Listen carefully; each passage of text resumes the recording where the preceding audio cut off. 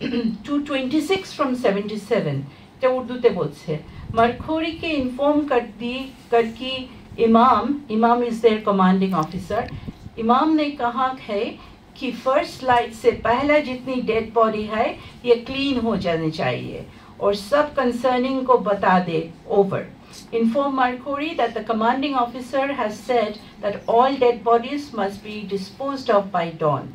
This should be conveyed to all officers.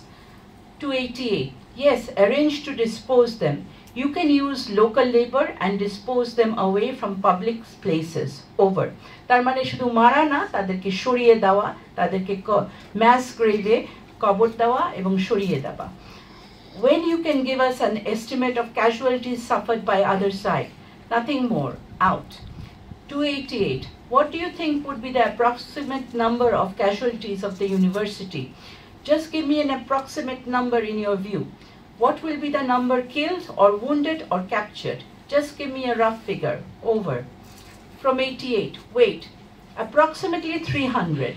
Over. 288. Well done. 300 killed or anybody wounded, captured. From 88. Yes, I agree with you, that's much. From 88, I believe only in one thing. 300 killed. Over. 288. Yes, I agree with you, that's much easier. No, nothing asked, nothing done. You don't have to explain anything. Once again, well done. Once again, I would like to give you shabash to all the boys, including Aziz, who was with you for a wonderful job done in this area. I am very pleased. Over.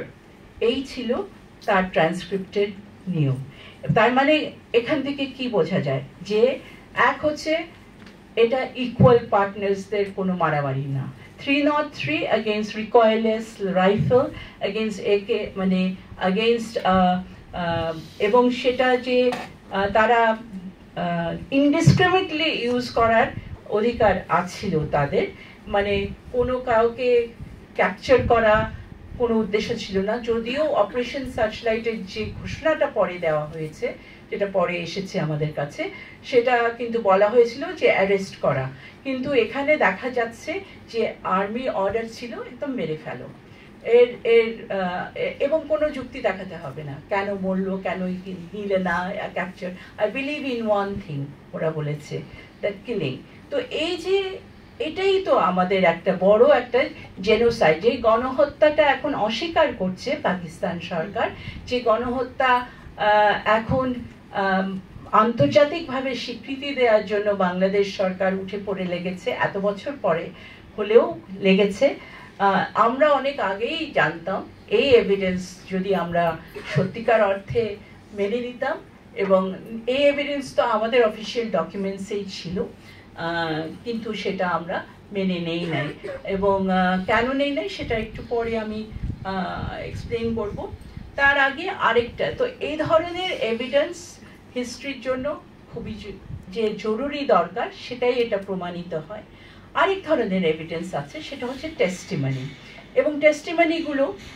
অধিকাংশই ভিকটিমদের যেমন আমি ওইখানেই ছিলাম আমার বাবাই ছিলেন জগন্নাথ হলের provost তখন এবং আমরা থাকতাম সেই মানে জগন্নাথ হলের ঠিক পশ্চিম দিকেই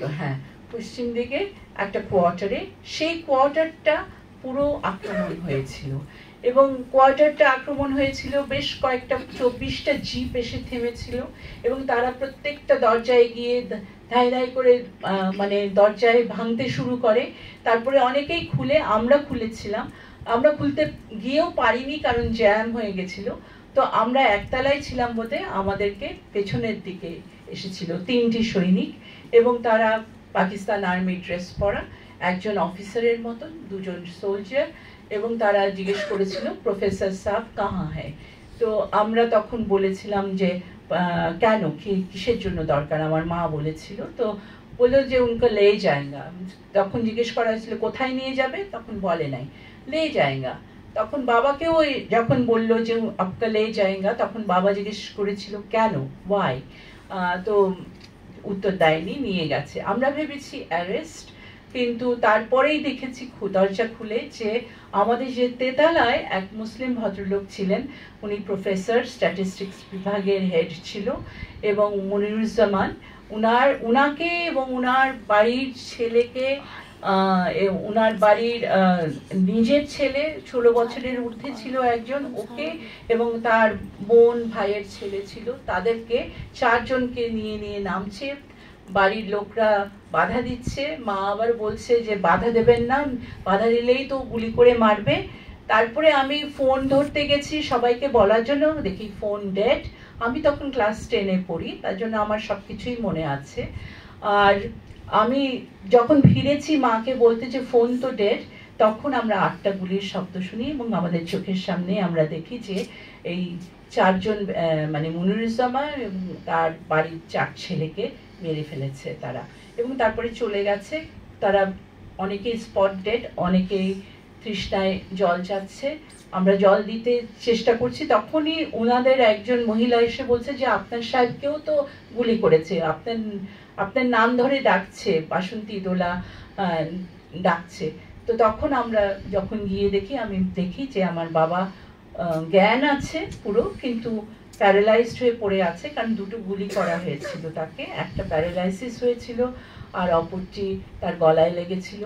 এবং সে বলেছিল আমাকে দাঁড় করিয়েছে, আমাকে নাম জিজ্ঞেস করেছে, আমি নাম বলেছি, আমাকে ধর্ম জিজ্ঞেস করেছে, ধর্ম বলাতে হিন্দুই বলেছে, তারপরে গুলি করার অর্ডার আসে। এবং এই যে উইটনেস অ্যাকাউন্ট, সেটা আমি অনেক জায়গায় বলেছি, এটা এখন একটা মানে এস্টাবলিশড একটা টেস্টিমনি, কিন্তু পরে আমরা বাসায় নিয়ে আসি তাকে। সেই দিন কোথাও নিয়ে যেতে পারি নাই, না পেরেছি হসপিটাল একদম রাস্তার উল্টো দিকে ছিল, কারফিউ ছিল বলে নিয়ে যেতে পারিনি। সেই রাত ছিল, পরের দিন পরে সারাদিন 26 তারিখে সারাদিন রেডিওতে শুনেছি 26শে মার্চ আমরা স্বাধীনতা ঘোষণার কথা, সেটাও রেডিওতে শুনেছি। তারপরে এসেছে 26-এর রাতেও কিছু করতে পারিনি। 27 তারিখের সকালে যখন বাসায় লোক আসে, তখন আমরা তাদের কিছু রাস্তার লোক এসেছিল, তাদেরকে হাতে তুলে দিয়েছি বাবাকে, এবং আমরাও ফলো করেছি। এমার্জেন্সিতে তারা ডাক্তার গিয়ে বললো যে কিছু করার নেই আমাদের এখন, ওনাকে কমফোর্টেবল করা ছাড়া। আর তারপরে 30 তারিখে উনি তার শেষ নিঃশ্বাস ত্যাগ করেন। তো এই ঘটনা আমাদেরই ঘটনা, এটা এখন একটা টেস্টিমনি। এবং এটা যে জেনোসাইড, এটা পুরো দমেই আমরা জানি যে এটা জেনোসাইড। ইভেন জেনোসাইডের ডেফিনেশন অনেক বদলেছে। যখন 48-এ জেনিভা কনভেনশনে জেনোসাইডের ঘটনা ছিল, ওটা বলেছিল যে কোনো ধর্মের গোষ্ঠীর বিরুদ্ধে যে কোনো মানে, কিন্তু পলিটিক্যাল হবে না। তো পাকিস্তান সরকার খুব ক্লেভারলি এটাকে পলিটিসাইজড করে পলিটিক্যালি তুলে ধরেছিল এটাকে। এবং তখন বাংলাদেশ সরকার থেকে কোনো ওই যে বললাম কূটনৈতিক কিছু বাধা ছিল যে আসে নাই, যে এটাকে সাউথ এশিয়ার কূটনীতিতে একটা মানে, তখন বাংলাদেশ অত মানে স্ট্রংও না, সদ্য একটা মুক্ত একটা দেশ, সে থাকবে কি থাকবে না এটা নিয়েই তার একটা মানে heavily damaged, war devastated country বলা যায়। তো তখন ন্যাচারালি তাদের সেই শক্তি ছিল না এই করার, প্রতিবাদ করার, কিন্তু সেটা কিছু তখন করা হয়নি বলে এখন করা হচ্ছে। ফলে এখন পাকিস্তান সরকারও যারা ডিনায়াল করছে তারা খুব অ্যাগ্রেসিভ হয়ে গেছে। এখন যে কোনো একটা অ্যালিজিয়েন্স শুনলেই ওটা তারা মানে জোর জবরদস্তি করে ওটা দমন করে। আর কেনই বা এরকম হয়েছিল সেটাও একটা দেখার ব্যাপার, যে এখানে আমাদের বাংলাদেশে এতকাল কেন এইগুলো হয়নি, এই চর্চাগুলো হয়নি।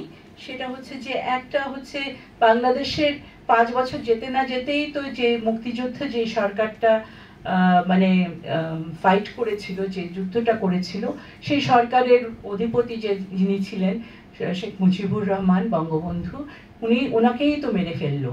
তারপরে যে সরকার আসলো সেটা একটা সামরিক সরকার, এবং একই সঙ্গে তারা ধর্মীয় রাজনীতিকে প্রমাণ মানে করলো। কারণ ধর্মীয় রাজনীতি কেন? কারণ আমরা জানি যে একটা সরকার শুধু দমন দিয়েই কিন্তু একটা মানে পরিচালনা করতে পারে না, রাষ্ট্র পরিচালনা করতে পারে না। তাকে কনসেনসাসের কিছু থাকতে হবে, তাকে মানে লোকজন মানে এরকম মতাদর্শকে নিয়ে এগোতে হবে। তো যখন আওয়ামী লীগ যখন মুক্তিযুদ্ধের পক্ষের শক্তি হিসেবে প্রধান ছিল, সরকার প্রধান, তখন তারা সবে একটা ওয়ার ড্যামেজড কান্ট্রিকে পরিচালনা করছে, তারা মুক্তিযুদ্ধকেই মতাদর্শ দেখিয়েছে, বাঙালি জাতীয়তাবাদকেই মতাদর্শ দেখিয়েছে। কিন্তু ওরা যখন চলে গেলেন, তখন যখন ওই নতুন সামরিক সরকার আসলো, তখন কিন্তু তারা ইসলামকে আবার ধরলো। আর ইসলাম ছিল পাকিস্তানেরও কনসেনসাস। আর ইসলামকে ধরলে পরে এই যে একটা বড় শক্তি চলে গেছে, তার যে ভ্যাকিউমটা পড়েছে, তাকেও তো রাষ্ট্র পরিচালনার জন্য একটা প্ল্যাটফর্ম তৈরি করতে হবে। তো ইসলামের মাধ্যমে আমি একেবারে যেটা ডানপন্থী যারা বলছি, জামাতে ইসলাম, তাদেরকেও নিয়ে আসতে পারছি, সামরিক বাহিনীকেও একত্রে নিয়ে আসতে পারছি। এই যে একটা মতাদর্শের একটা ভ্যাকিউমকে পূরণ করার জন্যই কিন্তু দীর্ঘদিন আমাদেরকে ওই মতাদর্শ করে ইসলামকেও ফাইট করতে হয়েছে। এবং এটাই কিন্তু আমরা মুক্তিযুদ্ধের সময় একই জিনিস দেখেছি, যে মুক্তিযুদ্ধের সময় যেহেতু আমাদের এই অধিকাংশ মানুষই তো মুক্তিযুদ্ধ করেছে, কিছু কিছু মানুষ বাংলাদেশে ইসলামের পক্ষ নিয়েছে, এবং সেটাও ইসলাম মানে ইসলাম ধর্ম নয়, ধর্মীয় যে মতাদর্শটা সেটার পক্ষ নিয়েছে। পাকিস্তানে যে ইসলামটা প্রবর্তন করছিল সেই ইসলামের পক্ষে। ফলে আল-বদর আল-শামস বলে কিছু মানে তারা তৈরি করেছে, মানে কি বলবো, কিছু মিলিশিয়া তৈরি করেছে, যারা ইসের সাহায্য করত, সামরিক বাহিনীর সাহায্য করতে। কি করে? এক হচ্ছে এই 7ই নভেম্বর 1971 সালে এটা ফর্মড হয়, যে বুদ্ধিজীবীরা যে হত্যাগুলো করা হয়েছে, তাদের বুদ্ধিজীবী যাদেরকে হত্যা করা হবে তাদের লিস্ট তৈরি করা, এগুলো ছিল তাদের কাজ। এবং এবং এইভাবে তারা কিন্তু মানে এইভাবেই কিন্তু তারা এদেরকে ব্যবহার করেছে, বিভিন্নভাবে পিস কমিটি, শান্তি কমিটি করে, রন্ধ্রে রন্ধ্রে, যে গ্রামে গ্রামে এদেরকে ব্যবহার করেছে এই কনসেনসাসটা বিল্ড করার জন্য। কিন্তু আমরা দেখেছি যে সেগুলো ধোপে টেকে নেই শেষ পর্যন্ত। কিন্তু আর আরেকটা জিনিস এটাতে ত্বরান্বিত করেছে, সেটা হচ্ছে এই মুক্তিযুদ্ধের পিছনে যে ভারতের মদত ছিল বা ভারতের ষড়যন্ত্র, সেটাকে এস্টাবলিশ করার জন্য এই ইসলাম ধর্মটাকেই করেছে, কোনো ধর্মীয় কারণে না। এটা হচ্ছে একেবারে রাজনৈতিক কারণের জন্য, রাজনৈতিক শক্তি, যে ইসলামের কে ধরলে পরে আমরা ভারতের ষড়যন্ত্রটা ভালো করে দেখাতে পারবো, তখন হিন্দুস্তানকে। এবং তাদের ওই যে ইসের মধ্যে কিন্তু যে মুক্তিযুদ্ধ, তাদের যে একটা কি হলফনামার মতন একটা করেছিল ওই আল-বদর আল-শামসদের, তখন কিন্তু ওর মধ্যে ছিল যে তারা কোনো লাইব্রেরিতে হিন্দু লেখক থাকতে পারবে না, হিন্দু লেখকের বই থাকতে পারবে না, মানে রবীন্দ্রনাথ না, তারপরে আরো যে হিন্দু লেখক আছে তাদের বই থাকতে পারবে না। তারপরে চরম তাদের যে হ্যাঁ মানে আর ভারতীয় যে মানে ভারতীয় ষড়যন্ত্রের ব্যাপারে তারা ভারত বিরোধী যে স্ট্যান্ডগুলো সেগুলো নিতে সক্ষম হয়েছিল। ইভেন আমার বাবার ব্যাপারেও, যিনি ঢাকা ইউনিভার্সিটির তখনকালীন মানে ওই 9 মাসে যে ভাইস চ্যান্সেলর করা হয়েছিল, যাকে আমার বাবারই কলিগ ছিল সাজ্জাদ হোসেন, তিনি পরে একটা বই লেখে। আমার মার একটা বই আছে 71-এর স্মৃতি, তিনি কিন্তু 71-এর স্মৃতি আরেকটা বই লেখে, এবং সেটা আমার একজন স্কলারশিপ পেয়েছে ব্রিটিশ মিউজিয়ামে সে বই, এবং সেখানে লেখা হয়েছে। তো বাবা এবং ডক্টর জি.সি. দেব দুজন প্রফেসর ছিল। জি.সি. দেব নামকরা ফিলসফার ছিল, এবং তারা দুজনেই কিন্তু জগন্নাথ হলের সাথে জড়িত, এবং বাবা ছিল কারেন্ট প্রভোস্ট আর জি.সি. দেব প্রাক্তন প্রভোস্ট, এবং তাদের নামে বলা হয়েছিল যে তারা যে মারা গেছে তারা ক্রস ফায়ারে মারা গেছে, মানে Crossfire between who and who. সেই জগন্নাথ হল এবং লিয়াকত হল, বুয়েটের এবং ইকবাল হল যেটা ছিল, সেগুলো সব মেরামত করা হয়, কিন্তু জগন্নাথ হল মেরামত করা হয় না। যখন ইসেকে দেখানো হয়, কিছু ইন্টারন্যাশনাল জার্নালিস্টদেরকে নিয়ে আসা হয় এবং বলা হয় যে এই সব হলে কিছু হয়নি, আর এই জগন্নাথ হলে হয়েছে কারণ ভারতীয় চররা এখানে আশ্রয় নিয়েছে এবং ওখান থেকে গুলি করেছে বলে আমরা তার পাল্টা গুলি করেছি। এই ছিল তাদের বক্তব্য, এবং সেটাই কিন্তু সে এই কথায় বলেছে, সে ক্রস ফায়ারে মারা গেছে। তো এই অর্থাৎ ওগুলো তো পাবলিশড হয়ে গেছে, যে কেউ ডিনাই করতে পারে নাই যে তারা এরকম মিলিটারি অপারেশনসে মারা গেছে। তার জন্য তাদের এই জায়গা থেকে এই কথাগুলো বলার প্রচারগুলো শুরু হয়েছিল, এবং যারা জেনোসাইডটাকে ডিনায়াল করে, আমরা জানি যে শর্মিলা বোসের যে একটা বই আছে সেখানেও ডিনায়াল করছে, যদিও এখানে তিনি পাবলিশ করেছেন বড় করে মার্ডার অফ জ্যোতির্ময় গুহ ঠাকুরতা, কিন্তু এটাকে মার্ডার হিসেবে দেখেছে, ইন্ডিভিজুয়াল মার্ডার হিসেবে দেখেছে, কিন্তু হিসেবে দেখেনি, জেনোসাইড হিসেবে দেখেনি। তো এই জায়গা থেকে আমরা মনে করি যে এই এভিডেন্সগুলো খুব জরুরি হয়ে যায়। শেষে আমি বলবো সেটা হচ্ছে ওই যে ধর্ষণের ব্যাপার, সেটা খুবই জরুরি, কারণ বিশেষ করে যারা আমরা মেয়ে আছি, যারা মেয়েদের নিয়ে কাজ করি, আমরা এখনো দেখি এমনি যুদ্ধ লাগে না, এমনিই ধর্ষণ হলে এই তথ্যগুলোকে উঠে নিয়ে আসাটা খুবই কষ্টকর হয়। হ্যাঁ, একটা ধর্ষণের বিরুদ্ধে আমাদের যে আইনগুলো আছে সেগুলো যথেষ্ট না, পর্যাপ্ত না, অনেক সময় এগুলো পিছলিয়ে চলে যায়। তো তার জন্য আরো বেশি ভিকটিমদের দৃষ্টির থেকে দেখতে হয়। এবং আমার কাছে ওই যে উনি বলছিলেন অন্য কারণে বলছিল যে পার্টিশনের ভিকটিম যারা আছে তাদের ইন্টারভিউ পাওয়া খুবই মুশকিল হয়ে যায়, কারণ তারা এত ট্রমেটাইজ হয়, বলতে চায় না। তো ভিকটিমদের, ধর্ষণের ভিকটিম যারা, এটা নিয়ে প্রচুর কাজ হয়েছে, এবং ধর্ষণ যে একটা অস্ত্র, একটা অকুপেশন আর্মির অস্ত্র, rape as an instrument of war, এটা অনেক পরে শুরু হয়েছে। আগে কিন্তু জেনিভা কনভেনশনে রেপের শাস্তি অতটা বেশি ছিল না, বরঞ্চ মার্ডার করলে পরে আরো বেশি শাস্তি দেওয়া হতো, রেপের শাস্তিটা অনেক কম ছিল। তো অনেক ফেমিনিস্ট লয়াররাই অনেক এভিডেন্স নিয়ে, অনেক নিয়ে কাজ করেছে তারা, এবং এই কাজগুলো করে তারা দেখিয়েছে যে কেন এই ইটস অল, মানে rape is almost like torture. তো টর্চারের কিন্তু অনেক বেশি দাম, কারণ টর্চার কেন, আগে টর্চার বলতে আমরা যখন অনেক আগের কথা ভাবি, মনে হতো যে ওই থানায় নিয়ে যায়, তারপরে টর্চার করে, তারপরে সত্য কথা বলার চেষ্টা করায় যাদেরকে ক্রিমিনাল ভাবছে।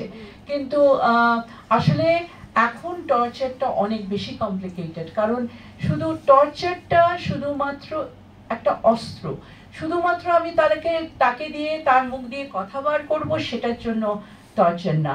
টর্চার হচ্ছে একটা যুদ্ধ যখন হয় তখন দেখা যায় যে অনেককেই এরকম করে টর্চার বলতে যে যারা মেয়েরা বা মানে বৃদ্ধ নারী, এরা ঘরের থেকে যায়, হ্যাঁ, এবং ছেলেরা সাধারণত যুদ্ধে চলে যায়। তো তার জন্য যারা থেকে যাচ্ছে ঘরে, তারা কিন্তু এক ধরনের সিভিল সোসাইটি হয়ে যাচ্ছে, অর্থাৎ এক ধরনের সরকারের মতন, কারণ তারাই কিন্তু রোজগারের সংসার জীবন, বাবা কি খাবে, বাচ্চারা কি খাবে, মার্কেটে যাচ্ছে, তারাই কিন্তু সিভিলিয়ান জীবনটাকে টিকিয়ে রাখছে যুদ্ধের সময়। ছেলেরা তো যুদ্ধ করছে, আর এই যে জায়গাটা, এইটাকে একমাত্র টর্চার দিয়েই ভাঙা যায়। আমি যদি একটা, এবং যেটা পার্টিশনেও দেখা যায়, পার্টিশনে যদি একটা রিউমার চালু হয় যে ওই পাশের গ্রামে এতগুলো মেয়েকে ধরে নিয়ে গেছে, অমনেই তো পাশের গ্রামের অন্য মেয়েদেরকে তাড়াতাড়ি ওরা পাঠিয়ে দেবে, তার মানে ওই সিভিল সোসাইটি আর থাকবে না, ওই গ্রামকে ধরে রাখার জন্য আর কেউ থাকবে না, তো তার জন্য ওই গ্রামকে অকুপাই করা অনেক সুবিধা। তো it's became an instrument of war, torture and rape, দুটোই। রেপ যদি অ্যাকচুয়ালও না হয়, just the fear of rape itself is enough to vacate the মানে টেরিটরি এবং to capture the territory ultimately. তো এই জায়গাগুলোকে আমাদেরকে তার জন্যই রেপটাকেও মানে সর্বোচ্চ শাস্তি যাতে দেওয়া হয় টর্চারের মতন, সেইভাবে রেপ অ্যাজ টর্চার এটাকে উপস্থাপন করা হয়। এখন আইসিজেতে রেপের বা জেনোসাইডাল রেপ যেটা আছে, যে rape as a instrument of genocide. আমি এখানে একটা পড়ব,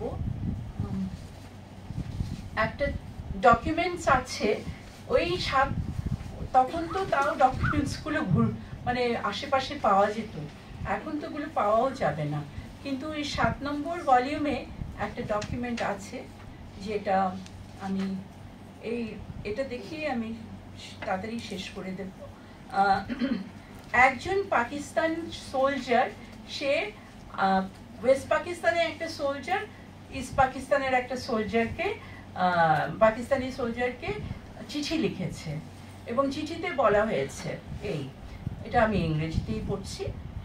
My dear Ikram, I was not surprised about the news of Bengal tigresses being tamed by Rashid. It is a must to change their next generation. মানে rape হচ্ছে to change the next generation, and that's genocide, because আমি একটা মানুষকে শুধু rape করছি না, তার bodily harm করছি না, আমি তার মাধ্যমে আমি তার পুরো প্রজন্ম বদলে দিতে চাচ্ছি।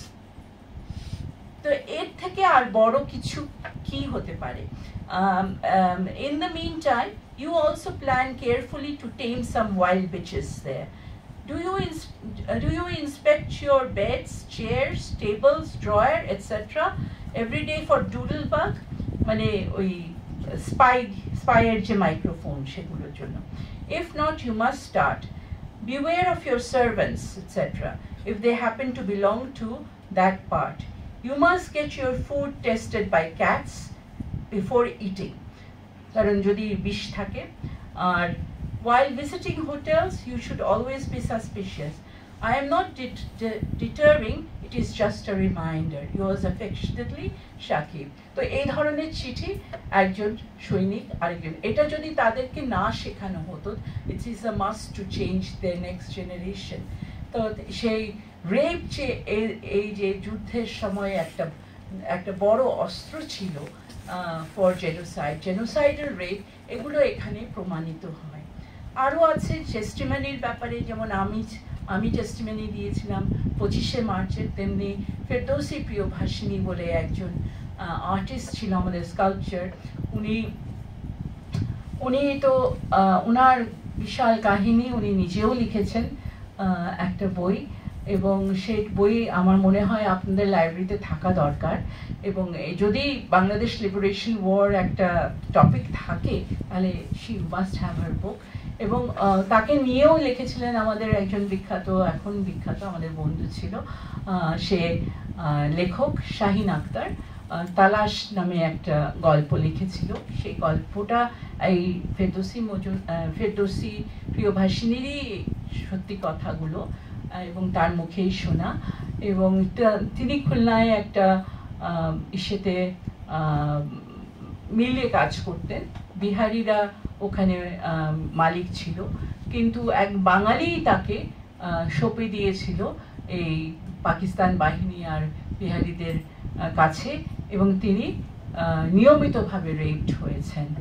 এবং পরে উনি একজন আর্টিস্ট হিসেবে নিজেই সেলফ মেড আর্টিস্ট হিসেবে নিজেকে উপস্থাপন করেছেন, কাউকে বলা হয়নি। তো আমরা আইন সালিশ কেন্দ্র বলে একটি প্রতিষ্ঠান ছিল, যেখানে আমরা কয়েকজন কিছু মানে কিছু টেস্টিমনি জোগাড় করার জন্যই আমরা চেষ্টা করেছিলাম। তো আমরা রেপ ভিকটিম হিসেবে উনাকে এবং আরেকজনকে আমরা শুনেছিলাম, কিন্তু আমার মনে আছে শাহিনের পুরো 1 বছর লেগেছে তার থেকে কথা বার করার। কিন্তু তিনি কিছু বলতেন, আবার পরের দিন অন্য কিছু কথা বলতেন, তারপরে আরেকটা বলতেন। মানে ওনার নিজের মনেও উনি স্থির থাকতেন না যে উনার কোন দিন কোন ঘটনাগুলো ঘটেছে। উনার কাছে এগুলো, উনি একেবারে ভাঙচুর অবস্থা। এবং উনি আমাদেরকে বলতেন, আমি নিজেকে হিল করেছি কি করে, ওই যে রবীন্দ্রনাথের যে ওই কাটুম কুটুম আছে যেগুলো, ওই যে ডাল দিয়ে তৈরি করে, মানে ছোট ছোট পাখি তৈরি করে,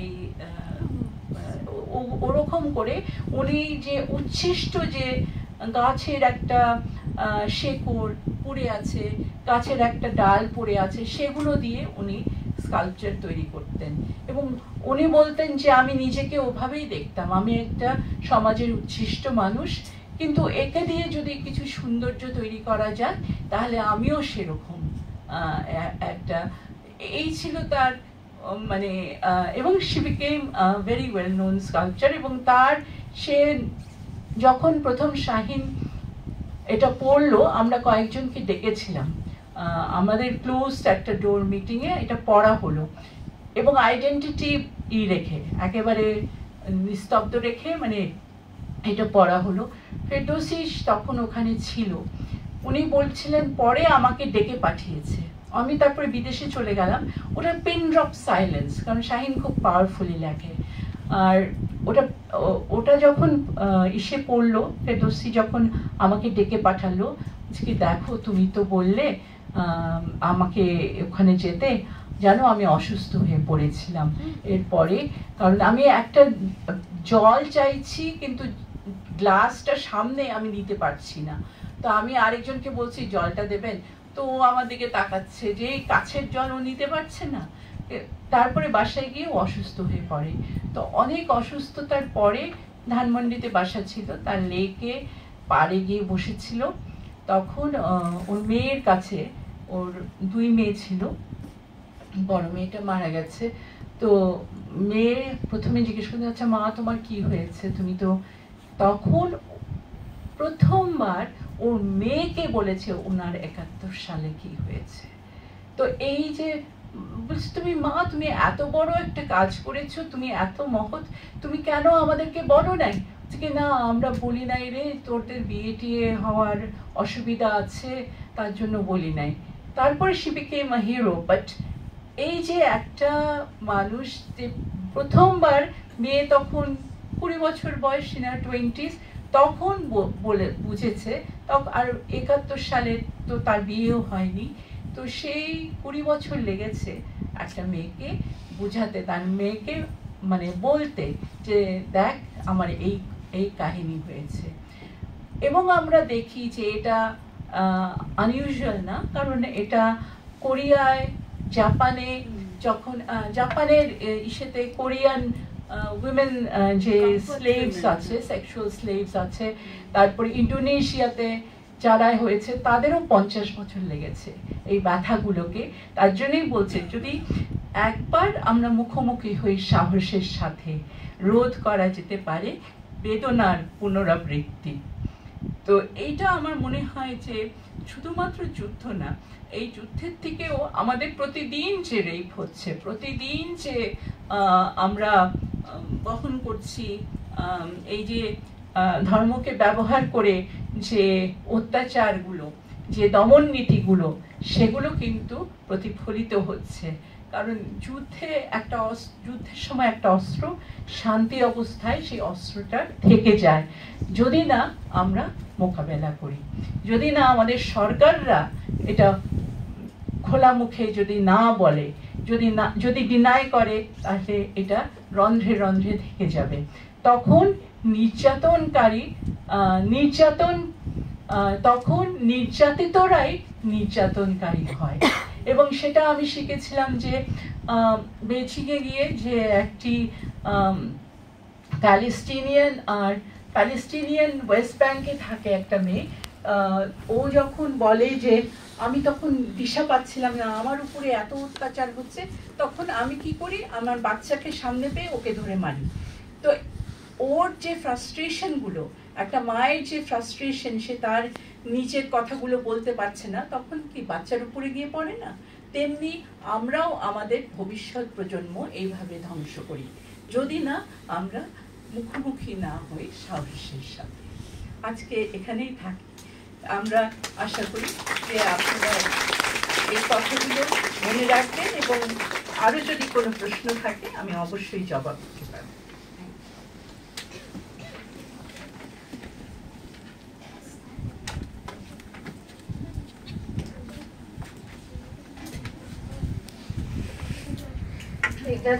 আমি বাকরুদ্ধ। আমার মনে হয় আমার এখানে যারা অডিয়েন্স, ওরাও হয়তো বাকরুদ্ধ, কারণ আমরা সত্যি এই ধরনের পার্সোনাল টেস্টিমনি এবং বিভিন্ন রকম যে তত্ত্ব, এই তত্ত্বগুলো আমরা পড়াশোনা করার মাধ্যমে জানি এবং পড়াশোনা করে বোঝার চেষ্টা করি, সেটার মধ্যে যে এই পার্সোনাল ন্যারেটিভ বা তথ্য, সেটাকে অ্যাড করে এরকম অসাধারণ ন্যারেটিভ শোনার সৌভাগ্য আমাদের সত্যিই খুব কম হয়। মানে আমার তো এখন অনেকটা বয়স হয়েছে, আমি তো শুনিনি এখনো অব্দি। সুতরাং আমি ছাত্রীদেরকে বলছিলাম এই বক্তৃতা নিয়ে যে এই বক্তৃতাটা শুনতেই হবে, কারণ এই ধরনের বক্তৃতা সত্যি শোনা যায় না, মানে এই ধরনের ন্যারেটিভ সত্যি শোনা যায় না। তো আমি শিওর যে তোমাদের সারা জীবন, মানে যারা আজকে আছো, যারা আজকে এসেছো, তোমাদের এই বক্তৃতাটার কথা তোমাদের মনে থাকবে। কারণ এখানে মেঘনাদি শুধুমাত্র একজন সমাজবিজ্ঞানী না বা একজন রাজনৈতিক চিন্তক নন, তিনি কিন্তু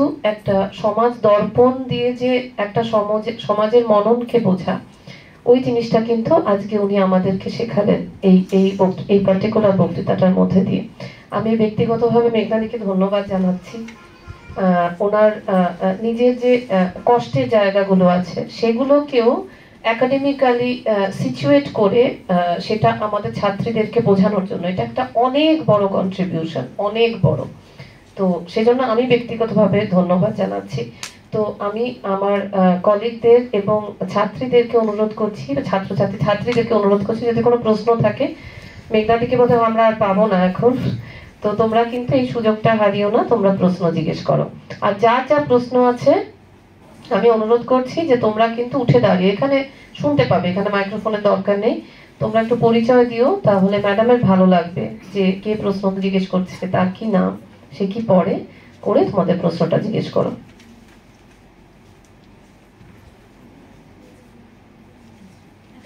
হ্যাঁ প্লিজ, জয়তী ম্যাডাম শুরু করুন। উনি আমাদের ফ্যাকাল্টি, ডক্টর জয়তী নাথ। হ্যাঁ ম্যাডাম, আপনার ব্রিলিয়েন্ট লেকচার খুব ভালো লাগলো। তো ফার্স্টে একটা কমেন্ট করব, সেটা হচ্ছে যে আপনার লেকচার শুনতে শুনতে কিছু মুভিজের কথা মনে পড়ছিল, যেরকম কাশ্মীর ফাইলস বা রাজকাহিনী বা গাদার। আর আরেকটা যেটা আমি মানে কিছুদিন ধরে কিছু বই পড়ছিলাম, যেরকম বাংলাদেশের উপরে ক্র্যাক ব্যাকস্টারের বই, বা দেবযানী সেনগুপ্তর বই দ্য পার্টিশন অফ বেঙ্গল, বা বিদ্যুৎ চক্রবর্তীর partition of Bengal and Assam. তো আমার একটা কোয়েরি হচ্ছিল মনে, যে মানে এই যে ভায়োলেন্সটা যেটা ইন্ডিয়ার ক্ষেত্রে ছিল, মানে regarding partition of Punjab, Assam and Bengal, এই ভায়োলেন্সটা কি বেশি ছিল বাংলাদেশের মুক্তিযুদ্ধের সময়, নাকি মোরালেস সেম, বা তাদের কি চিন্তাধারা বা তাদের অ্যাপ্রোচটা, মানে জিনিসটা কতটা ভায়োলেন্ট ছিল, কোনটা বেশি ভায়োলেন্ট ছিল, which was more violent? That's a difficult question. মেঘনাদি কয়েকটা প্রশ্ন নিয়ে নিন। হ্যাঁ, না হলে আপনি কতবার উঠবেন বসবেন। এই আর কার প্রশ্ন আছে? ছাত্রীদের নিশ্চয়ই হ্যাঁ, ছাত্রী। তার আগে মেঘনাদিকে আমি একটু বলি। হ্যাঁ প্লিজ। মেঘনাদি, আমি সত্যি অভিভূত, মানে বাকরুদ্ধ, অনেক বিস্তারিত বললো, অসাধারণ। আর আমি আমাদের মেয়েদের পড়িয়েছি দ্বিতীয় বিশ্বযুদ্ধ, আপনি যে কোরিয়ার মেয়েদের যেভাবে জাপানিজ সোলজার্সরা ব্যবহার করতো, কমফর্ট উইমেন নাম দিয়েছিল, এবং অনেক দিন তারা মানে মুখে কোনো কথা বলেনি, মানে অনেকেই তো সেই সময় শেষ হয়ে গেছিল, যারা জীবিত ছিল তারা 90s থেকে কথা বলতে শুরু করলো। তো ওই বাংলাদেশে এই যে মেয়েরা যারা যারা সারভাইভ করেছে তারা কবে থেকে নিজেদের অভিজ্ঞতাগুলো শেয়ার করবে, মানে নিজের নামে স্বনামে ব্যক্ত করতে শুরু করলো, মানে পাবলিক ডোমেইনে শেয়ার করতে শুরু করলো। আর দ্বিতীয়ত এদের মেন্টাল হেলথ একটা বিশাল প্রবলেম, সেটা তো মানে সব ক্ষেত্রেই সত্যি, মানে অন্যান্য কনটেক্সটে ওটা সত্যি। তো এই মেন্টাল হেলথ নিয়ে কোনো স্বাধীন বাংলাদেশ রাষ্ট্র কোনো পদক্ষেপ নিয়েছে কিনা। দ্বিতীয় এই যে তাদের একটা গ্লোরিফাই করারও চেষ্টা হলো, যে বীরাঙ্গনা নাম দেওয়া হলো, মানে সেটার পেছনেও আমার মনে হয় এক ধরনের হয়তো রাজনীতি কাজ করছে, মানে এটা একটা ব্যাপার। আর আপনি ওই যে দ্বিতীয় পরের প্রজন্মকে ধ্বংস করার কথা বললে সেটা কি এরকম হতে পারে, মানে যেটা জার্মানিতে হয়েছিল, মানে এই রাশিয়ান সোলজাররা জার্মান মেয়েদের ইমপ্রেগনেট করছে, হ্যাঁ, এবং একটা ওই মানে যেসব সন্তান মানে অবাঞ্ছিত সন্তান জন্মাচ্ছে তাদের অনেকের মধ্যেই ওই শত্রুদের রক্ত বইছে। তো এইভাবেও কি দ্বিতীয় প্রজন্মকে ধ্বংস করার কথা ভাবা হচ্ছে? আর এই মানে যুদ্ধের তো অবশ্যই একটা বড় হাতিয়ার রেপ, সেটা দেখেছি, কিন্তু এই যে নারীর শরীরকে টার্গেট করা, মানে যেন নারী শরীর becomes a symbol of the মানে এনিমি মানে কমিউনিটি। হ্যাঁ, তো এই যে একটা ব্যাপারটা, তো সব মিলিয়ে আমার অনেক চিন্তা মাথায় উদ্রেক হলো, আমি খুব গুছিয়ে বললাম না, মানে অনেক ভাবনা উদ্রেক হলো, স্পেশালি বীরাঙ্গনা মানে তকমা দেওয়ার ব্যাপারটা, মানে আপনি নিজে কি সমর্থন করেন, মানে এটা কি এদের যে অভিজ্ঞতা প্রচন্ড ট্রমার যে অভিজ্ঞতা, মানে যন্ত্রণার অভিজ্ঞতাটাকে কিছুটা কি ট্রিভিয়ালাইজ করছে, মানে হ্যাঁ, মানে গ্লোরিফিকেশন খুব ভালো, কিন্তু যে প্রচন্ড কষ্টের মধ্যে দিয়ে গেছে সেটার মানে জন্য যে মেন্টাল হেলথ ইস্যুস হচ্ছে বা একটা পারিবারিক ডোমেনে আপনি হ্যাঁ ওইটাও প্রশ্ন, যে এরা কি মেইন স্ট্রিমে ফিরতে পারছে এই মেয়েরা, মানে তারা কি আবার মানে যারা বিবাহিত তারা কি মানে দাম্পত্য জীবনে থাকছে, মানে আপনি একজন মহিলার কথা বললেন তার বোধহয় অলরেডি 2টি মেয়ে, তো স্বামী নিশ্চয়ই তার পাশে ছিল বলেই মানে তিনি থেকেছে, কিন্তু বহু মেয়ে আমার মনে হয় যে তাদের জীবনটা মানে আর ওই যে প্রেম বিয়ের যে সেটা আর করতে পারেনি, মানে সেই যে জায়গাগুলো বোধহয় নষ্ট হয়ে গেছে, হ্যাঁ, মানে পরিবার থেকে হয়তো তারা বিচ্যুত হয়ে গেছে। হ্যাঁ, তো এই প্রশ্নগুলো আমি উত্তর মানে যদি পাই খুব ভালো লাগবে, বা পরেও আলোচনা করতে না। আরেকটা যদি ছাত্রীর কেউ থাকে, হ্যাঁ, ছাত্রীরা বা আমাদের অন্য কারোর কোনো কোয়েশ্চেন আছে? কোনো প্রশ্ন? হ্যাঁ, please. Ma'am, I just have one question that during Mukti Jodha movement, what was the role played by the government? That part I want to know. Ma'am, East Pakistan and West Pakistan. Yes. Obviously, East. আমার প্রশ্নটা একটু methodology, কারণ তুমি বলো, তুমি আগে পড়াও বলো। আমি এখানে পড়াই অর্চনা ঘোষ, তো আপনার বক্তব্য খুব সুন্দর ছিল, একটা বিশেষ কারণ তো, কিন্তু এখানে আমার একটা জায়গা মূলত অপর্ণাদির কথা থেকে আমার মাথায় এলো, যে দ্বিতীয় বিশ্বযুদ্ধের কথাতেই বলি, আপনার কি কোনো কারণে মনে হয় না যে ট্রমা কোনো না কোনোভাবে কালচারালি সিচুয়েটেড হয় বা কালচারালি ফর্মড হয়? কারণ জাস্ট যদি আমরা দেখি যে জার্মান ওম্যানরা যখন রেপড হয়েছে, ক্রিস্টোফার ডাফি যখন লিখছেন এটা, একের পর এক টেস্টিমনি ওখানে যখন পেয়েছি, সেখানে জার্মান ওম্যানরা নিজেদেরকে দেখে এটা জাস্ট ব্যাড অ্যাক্সিডেন্ট, তারা ততটা এম্পাওয়ার্ড এটা ভাবতে পারে এই ব্যাপারটা যে এটা একটা ব্যাড অ্যাক্সিডেন্ট, এবং সেটা 50 দিনের মধ্যেই তারা এই কথাটা বলছে, এবং এটা কথা বলছে এটার জন্য আমার কিছু যায় আসে না, এটা বলবার ক্ষমতা রাখেন। কিন্তু অন্যদিকে সেকেন্ড ওয়ার্ল্ড ওয়ারের অন্য যে ভিকটিম যারা মূলত সাউথ এশিয়া বা এই সমস্ত ক্ষেত্রে তাদের সময় লাগছে এতদিন বেশি, তাহলে কি ট্রমা অনেক ক্ষেত্রে কালচারালি কালচারালি ক্রিয়েটেড হয়?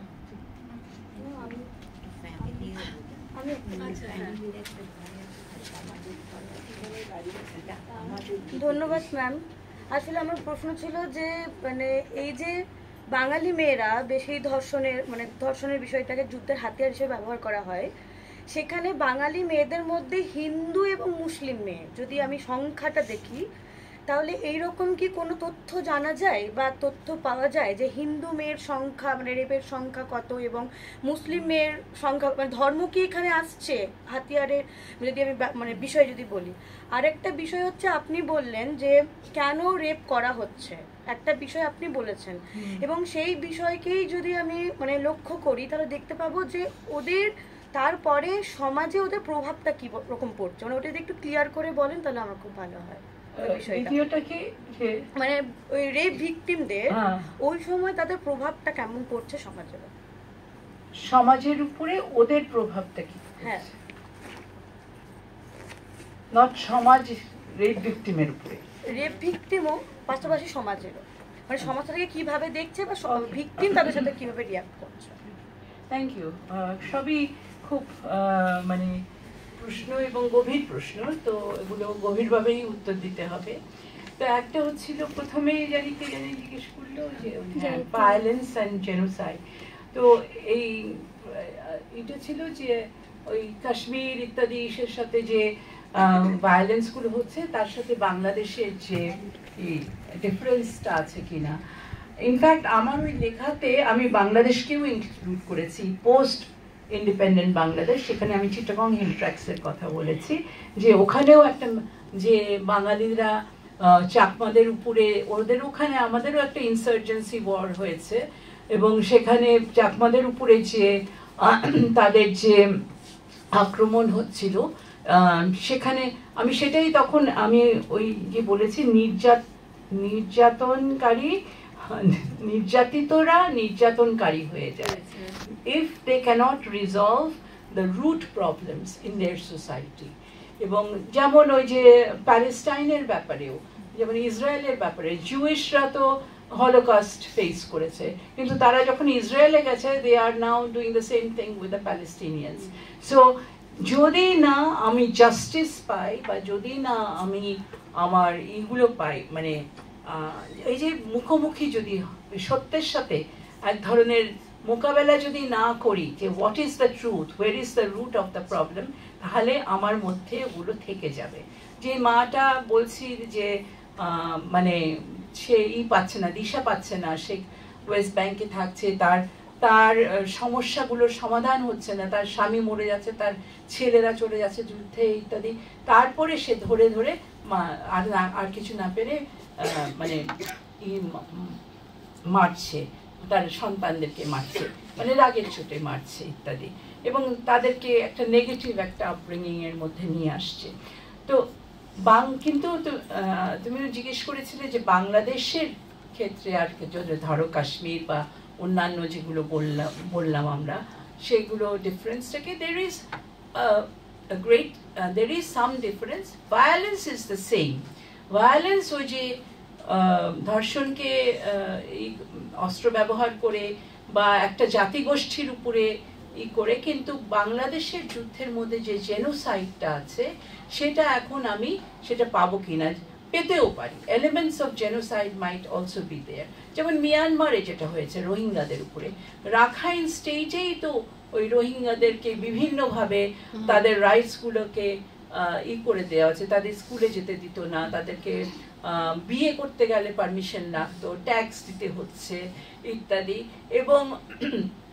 এবং এই হেট পলিটিক্সটাই কিন্তু তারপরে বিতাড়িত করেছে একেবারে আর্মড কনফ্লিক্টের মাধ্যমে, তাদেরকে বিতাড়িত করেছে তাদের নিজের দেশ থেকে। তো সেটা যদি আমরা সত্যিকার অর্থে যদি আমরা দেখি বিভিন্ন জায়গায়, যেগুলো আপনি বলেছেন যে পৃথিবীর বিভিন্ন জায়গায়, তো সেখানে এলিমেন্টসগুলো থাকতে পারে। এগুলো আদৌ করা হয়েছে কিনা অ্যানালিসিস আমি জানি না, অনেকে তাই এখন ইউটিউবে গেলে তো 2 ভার্সনই পাওয়া যাবে, কিন্তু I am not talking about YouTube material, I am talking about historical analysis. এবং সেগুলো আমরা যেমন ডেফিনিশনগুলো এটা করছি কেন, কারণ আমরা আমাদেরকেও তো জেনোসাইড হিসেবে রেকগনাইজ করে নাই, ম্যাস কিলিং বলে, crimes against humanity, so definitely এগুলো সব ক্রাইমস এগেইনস্ট হিউম্যানিটিতে চলে আসবে। আমাদের বাংলাদেশের যতগুলো ট্রাইব্যুনাল হয়েছে, আমিও ফেস করেছি বেজিংয়ে, অনেক ট্রাইব্যুনাল করা হয়েছে, সবাই ক্রাইমস এগেনস্ট হিউম্যানিটি, জেনোসাইড বলেন না, জেনোসাইড ইজ ভেরি পার্টিকুলার। কিন্তু এখন আমরা বলছি যেগুলো জেনোসাইড, জেনোসাইড যখন একটা মানুষ একটা জাতিগোষ্ঠীর আত্মসত্তাকে ডিস্ট্রয় করে, দ্য ইন্টেন্ট টু ডিস্ট্রয়, আপনাকে হাজার হাজার মারতেও হবে না, আপনি একটা লোককে মারেন কিন্তু the intent to destroy must be, ওটাকে প্রমাণ করতে হবে। কেন আমি তাকে মারছি, তাকে শুধু পার্সোনাল হেট্রেডের জন্য মারছি তা না। যেমন শেখ মুজিবকে মারা হয়েছে, একটা লোক, একটা লিডারকে মারা হয়েছে, ওটা অ্যাসাসিনেশন। কিন্তু আমি একটা জাতিগোষ্ঠীকে মারছি তার পরিচিতির জন্য, তার পরিচিতিকে ধ্বংস করছি, তাকে শুধু ধ্বংস করছি না। শহীদ মিনারকে ডিনামাইট দিয়ে উড়িয়ে দিয়েছে ভাষা আন্দোলনে। বট গাছ যেখানে সবাই, ওটা আবার ঠিক বট গাছও ছিল না, কিন্তু বট গাছের নিচে ওরা শুনেছে যে সবাই একত্রিত হতো মিছিল করার জন্য, সেই বট গাছ উপড়ে ফেলে দিয়েছে। মধুর ক্যান্টিন যেখানে সবাই পলিটিক্যাল এইগুলো করতো, মধু শুধু হিন্দু ছিল তাই বলে না, হ্যাঁ, কিন্তু ওইখানে ক্যান্টিনে এইসব আসরগুলো বসতো, মধুর ক্যান্টিনের মালিককে ধরে নিয়ে গেছে এবং মেরে ফেলেছে, তার পুরো পরিবারকে, অলমোস্ট পুরো পরিবারকে। তো এই যে পরিচয়, আমি আমার মা যখন এই 9 মাস ঢাকায় ছিলাম, বিভিন্ন জায়গায় আমরা ঘুরে ঘুরে বিভিন্ন পরিচয় দিয়েছিলাম, আমাদের নিজেদের পরিচয় দিতে পারতাম না। একটা সময় আমার মারই একজন স্কুলের যে সেক্রেটারি, তার বাসায় আশ্রয় নিয়েছি।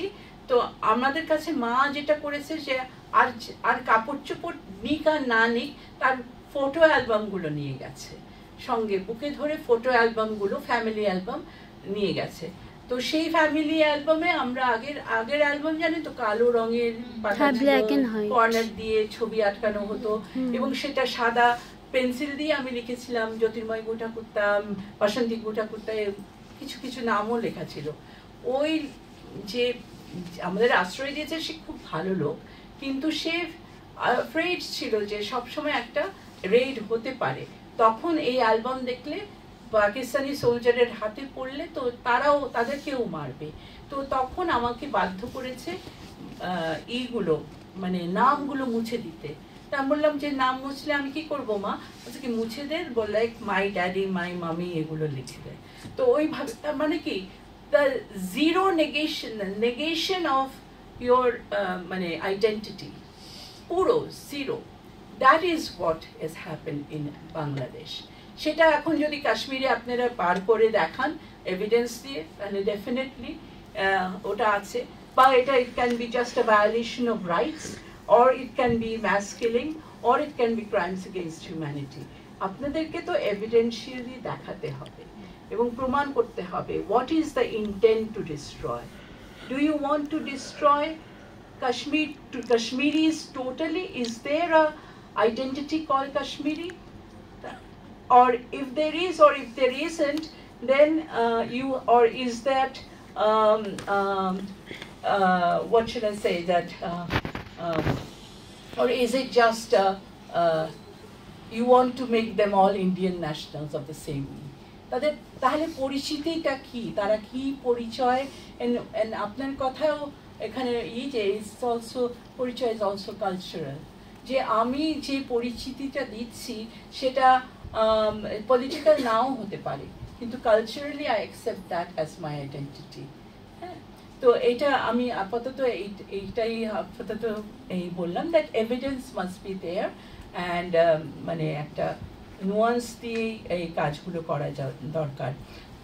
তারপরে যেটা হয়েছে যে অনেকগুলো প্রশ্ন করেছেন স্পেশালি কমফর্ট উইমেনদের ব্যাপারে। বাংলাদেশে এই যে আমি যখন ফেরদৌসির কথা বলেছিলাম, এমনিতেই মেয়েদের নিয়ে আমি একটু ইতিহাসটা একটু বলতে হবে এখানে, যে যখন স্বাধীন হয় দেশ তখন একটা অর্গানাইজেশন করা হয় সরকারের পক্ষ থেকে, নারী পুনর্বাসন কেন্দ্র, এবং সেটা কিন্তু war affected women, and it mint both widows as well as raped women. অনেক মেয়েদের অ্যাবর্শন করতে হয়, তখন কিন্তু অ্যাবর্শন ল চেঞ্জ করতে হয়েছিল আমাদের সরকারকে, কারণ আমাদের অ্যাবর্শন ওয়াজ নট লিগাল। তো কিন্তু এইভাবে তাদেরকে ওই ইভেন ওই অনেক ইসে থেকে অ্যাডপশন করাতে উদ্যোগ নেওয়া হয়। তো এইগুলো ছিল। তারপরেও আমি বলবো যে একটা পর্যায়ে যখন বীরাঙ্গনা, এটা একজন আমাদের একটা স্টেট হোম মিনিস্টার ছিল, তার মুখ দিয়ে প্রথমবার হয়েছে কথাটা বীরাঙ্গনা। এবং ওইটা কেন বলা হয়েছিল, কারণ সব এগুলোকে বলা হতো যে they were not accepted in society. তখন তো বসনিয়া হয় নাই, কিছু হয়নি ওখানে। We were the first people with raped victims, যে আমাদের দেশে যেখানে কোনো আইন নাই, কিছু নাই এদেরকে প্রোটেকশন দেওয়ার, তখন বাধ্য হয়ে ওই বীরাঙ্গনা এইটা করা কয়েনেজটা করা হয়েছিল। সেটা আমি অবশ্য এটাকে একটা লেখায় ক্রিটিক্যালি দেখেছি, যে আর কিন্তু এটা সমাজও ক্রিটিক্যালি দেখেছে। বীরাঙ্গনা না বারাঙ্গনা, এগুলো নিয়ে অনেক হাসি ঠাট্টা তামাশা হতো। হ্যাঁ, তারপরে ম্যারেজ অফ উইমেন, হ্যাঁ, এই ম্যারি দেম অফ ইনটু, অনেক প্রস্তাব এসেছে। আবার প্রস্তাবের সুজান ব্রাউনিংয়ের বইয়েতেও আছে, প্রস্তাবের বিনিময়ে আবার ছেলেরা ওই লাল গাড়ি চেয়েছে, তারপরে স্পোর্টস কার চেয়েছে, হ্যান করে ফ্রি পাবলিকেশন অফ পোয়েমস এগুলোও চেয়েছে। তো মেলা সব এগুলোই ছিল। এবং আমাদের মেয়েদেরকে এগুলোকেই, আমার মাও ছিল সেই বোর্ডে। অনেক ওই বঙ্গবন্ধু শেখ মুজিবুর রহমান অনেক নারীদেরকে, মানে যারা ওয়ার এফেক্টেড উইডোজ, তাদেরকেই, যারা শিক্ষিত ছিল তাদেরকেই আবার এই বোর্ড মেম্বার করেছে, যাতে তারা ভিকটিমদের দৃষ্টিতে দেখে, একটা সেন্সিটিভিটি নিয়ে দেখে। তো প্রফেসর নীলিমা ইব্রাহিম ছিলেন ওখানে, আমার মা ছিলেন, আরও অনেকে ছিলেন। এবং তারা কিন্তু ওই মেয়েদেরকে ওই ট্রাস্ট এইটা করে, ট্রমাটা যাতে মানে কমে যায় তার জন্য অনেক করেছে। এবং অনেক মেয়ের বাবা তাদেরকে নেয়, ওরা অনেকে অপ্ট করেছে। একটা মেয়ে তো অপ্ট করেছে, পাকিস্তানের সোলজার যে প্রিজনার, সে তাকে রেপ করে নাই, সে তাকে একটু বাঁচিয়েছিল, তার সঙ্গে পাকিস্তানেও চলে গেছে। এবং আমি বীরাঙ্গনা বলছি, এই যে নীলিমা ইব্রাহিমের কয়েকটা যে ট্রিটাইজ আছে, সেগুলোর মধ্যে এরকম পাবেন যে তারা বিদেশে চলে গেছে, অপ্ট করেছে, এখানে তাদের কোনো সমাজ তাদেরকে অ্যাকসেপ্ট করে নাই। এত বছর পরেও যখন চিটাগং হিল ট্র্যাক্সেও এই রেপগুলো হচ্ছিল এবং রেপ হচ্ছিল, তখন চাকমা সোসাইটিও তাদেরকে অনেকেই অ্যাকসেপ্ট করে নাই। এবং অনেকে দেখা গেছে যে ডাবলি, যেমন জার্মানিতে দেখা গেছে, যে বসনিয়াতে দেখা গেছে, বসনিয়া না ইসেতে ওই সার্বিয়া বসনিয়ান ওয়ারের সময় দেখা গেছে they have been twice raped, once in Second World War and once in the when the Bosnian War came. এবং they were, যখন রেপ করা হয় তখন যে গালিটা ব্যবহার করা হয়, সে যে সোলজাররা গালি দিচ্ছে, it was the same গালি, although there were 2 generations of men raping the same woman. Can you imagine? তার মানে কি, the culture of rape is not only the culture of a woman's version of rape, culture, ট্রমার যেমন culture আছে, রেপেরও culture আছে। এবং সেটাকেও আমাদেরকে আলাদা করে চিহ্নিত করতে হবে। নাহলে 2 জেনারেশনের ছেলে, তার মানে হয়তো তার বাপদাদার মানে গ্র্যান্ডফাদার এবং the grandson is wrapping the same woman with the same bad language, মানে যে ল্যাঙ্গুয়েজটা ব্যবহার করা হয় সেটাও তো হিউমিলেট করার ল্যাঙ্গুয়েজ না। That bodily rape is not the only way, mental rape ও তো হয়। তো এইভাবে আমাদেরকে চিহ্নিত করতে হবে খুব ফ্র্যাঙ্কলি এবং খুব করে, যে খোলা মন নিয়ে, যে actually what is happening way. তো আপনি এটা বলেছেন। তো তারপরে যেটা হয়েছে, যে ট্রাইব্যুনাল একটা হয়েছিল, সেখানে অনেক মহিলাকে নিয়ে আসা হয়েছিল। তো the complaint was that এদেরকে জোর জবরদস্তি করে গ্রাম থেকে নিয়ে আসা হয়েছিল। এবং তারা অনেকেই অ্যাকসেপ্টেড না, তারা ফিরে গেছে তাদের স্বামীর কাছে। কিন্তু যখন দেখেছে স্বামী নিয়েছে, তখন এটা সবার হয়েছে, এই বাড়ি ও বাড়ি সবার হয়েছে, স্বামী they went back to normal life, normal যদি বলা হয় ওটা এই লাইফটাকে, তাহলে they went back to their households। কিন্তু যখন তারা ট্রাইব্যুনালে এসে টেস্টিমনি দিয়েছে, যখন ফিরে গেছে, তখন স্বামী ওদেরকে বলছে যে এইসব বলার কি আছে।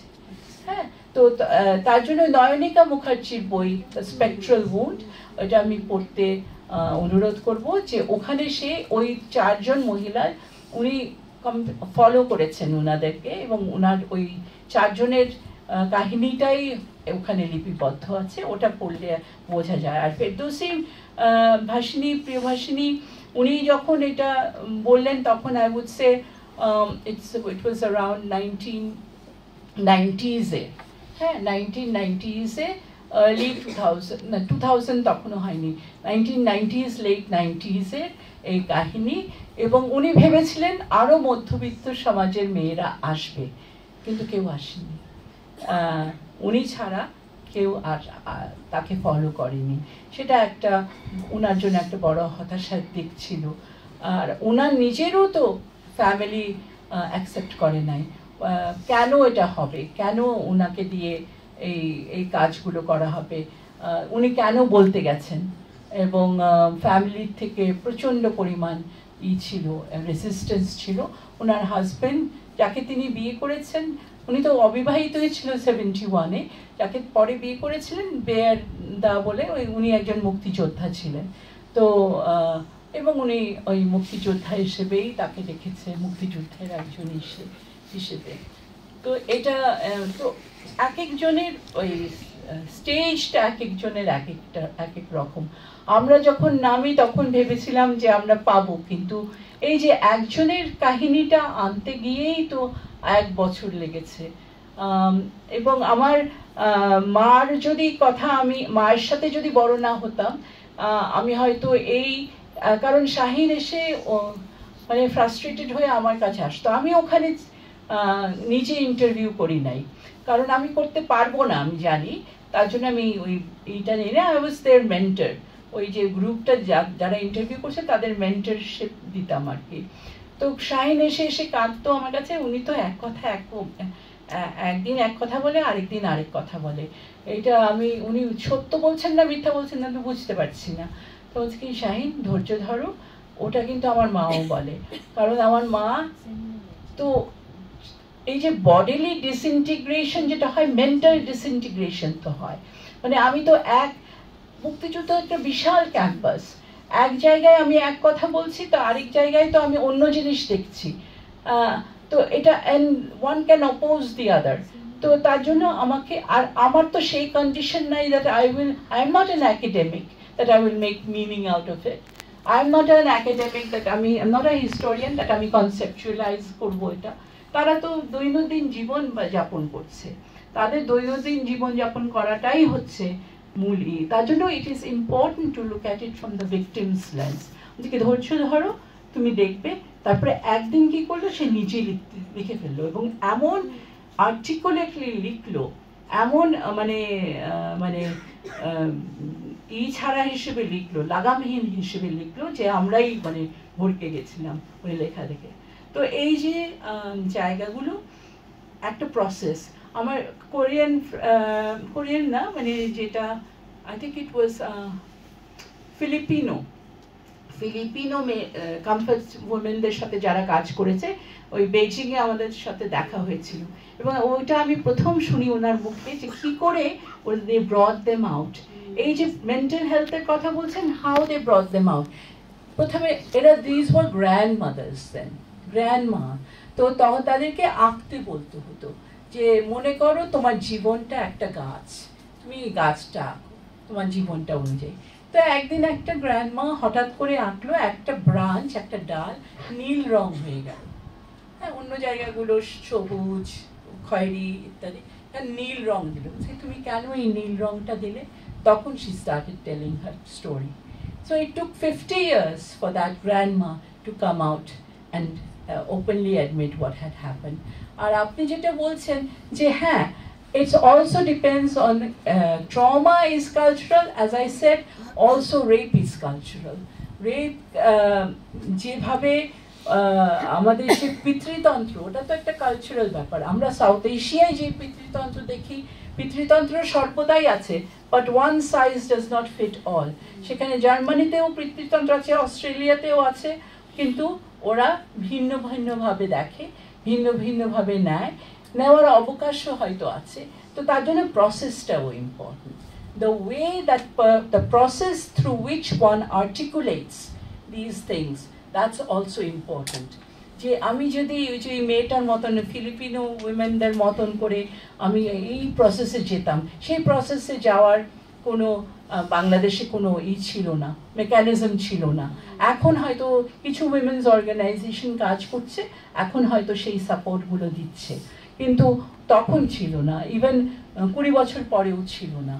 এবং সেটা যদি আমরা প্র্যাকটিস করতে পারতাম, আমাদের যদি সরকারের লেভেল থেকে ওই কাজগুলো করতো, কিন্তু প্রবলেম হয়েছে ওখানেই যে আমাদের সরকারগুলো উত্থান পতন হয়েছে। আমাদের 5 বছর পরে we had to face even the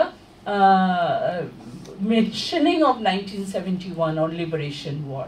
হ্যাঁ, মানে ওটা তো একটা মানে প্রো ইসলামিক প্রো সামরিক বাহিনী একটা সরকার, মানে প্রো মিলিটারি প্রো ইসলামিক সরকার।